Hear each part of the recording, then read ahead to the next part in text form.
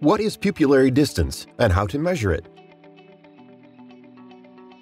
When ordering your next pair of dream glasses online, you'll need to know your PD, or pupillary distance. What is pupillary distance? Your pupillary distance, or PD, is the distance between your pupils.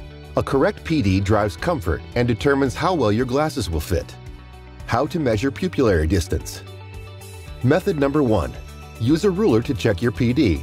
For this method, you will need a millimeter ruler and a mirror. If you don't have a ruler, you can download one at www.allaboutvision.com. Stand 8 inches from a mirror, hold the ruler just above your eyes and flat against your brow line. Close your right eye. Now align the ruler's 0 to the center of your left eye. Don't move the ruler, and record the measurement from your ruler's 0 to your right pupil. This distance is your PD.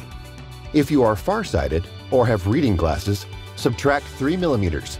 The average pupillary distance for men is 64 millimeters and 61.7 millimeters for women. Another method for checking your PD is using your existing glasses. For this method, you will need your existing glasses, a felt tip marker, and a millimeter ruler. With your glasses on, focus on an object about 20 feet from where you are while sitting or standing.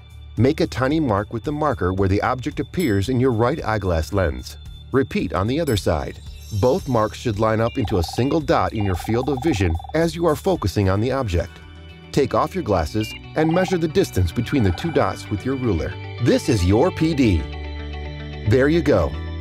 Now that you have your PD measurement, you can purchase your new great-fitting eyeglass frames.